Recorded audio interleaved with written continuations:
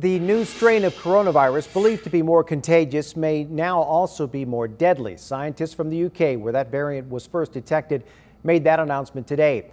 Our ABC 10 News reporter Anthony Pura spoke with a local doctor about this strain that's been detected here in San Diego County, and if vaccines out right now can stop it.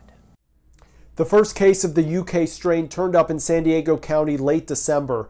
At the time, doctors didn't believe it was any deadlier than the original, but now researchers say it might be.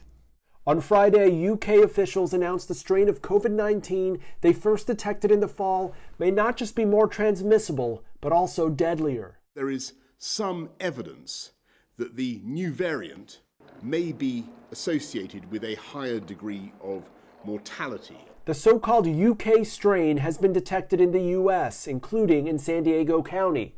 It's believed to be 50% more contagious and could be 30% more deadly. We need to see more data, but of course it is concerning.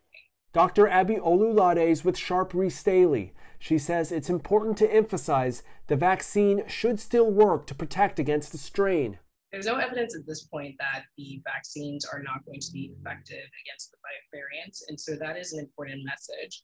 We know that the vaccines elicit what is called a polyclonal response, and there's a scientific basis and evidence for that. County officials are working to get people vaccinated as quickly as possible.